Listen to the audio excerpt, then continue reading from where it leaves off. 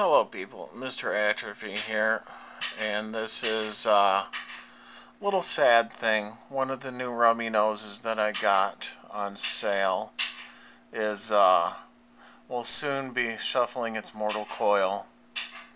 You can see a little bit of damage on his side there. See how his tail standing. I just fed them. He didn't eat. His behavior's different. If you're fairly new to your aquarium and you do spend a decent amount of time watching your fish like I do, you become pretty familiar with their habits. And one of the first signs that something is wrong is when they start acting different. I love rummy noses. They're great color, very active. They got a lot of personality, but they are fragile when you first get them.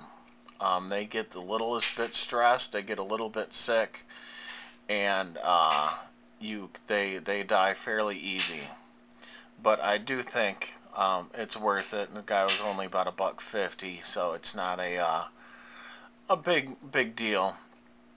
But I do hate seeing my fish die.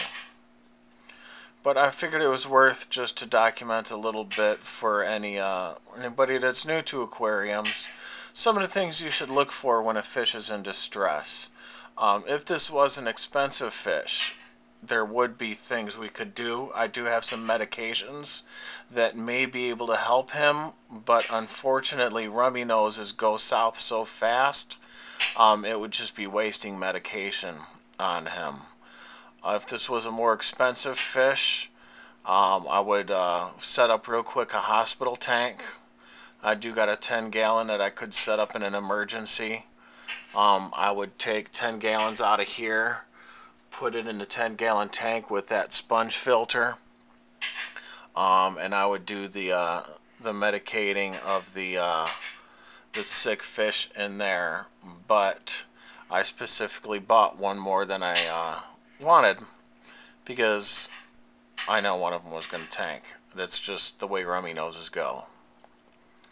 But now I got a question for people that aren't new. That stuff, the brown stuff right there, I believe it's called diatomaceous algae. It's on a couple plants. It's not on the big plants like that the fish can clean easy. I'm not getting a bloom, but I cleaned this plant just a week ago, and it's back already. I'm not getting a bloom, but this stuff really doesn't seem to be that much trouble, and that is what the otto up here eats. So I don't know if it's even worth worrying about. If anybody has had any dealings with this stuff before, drop me a message. If this is just something that's going to appear in the tank and be there as part of the natural cycle, you know, it's not a worry. It's not a concern unless I get a bloom, right? Or is this something that I should actively try to get down?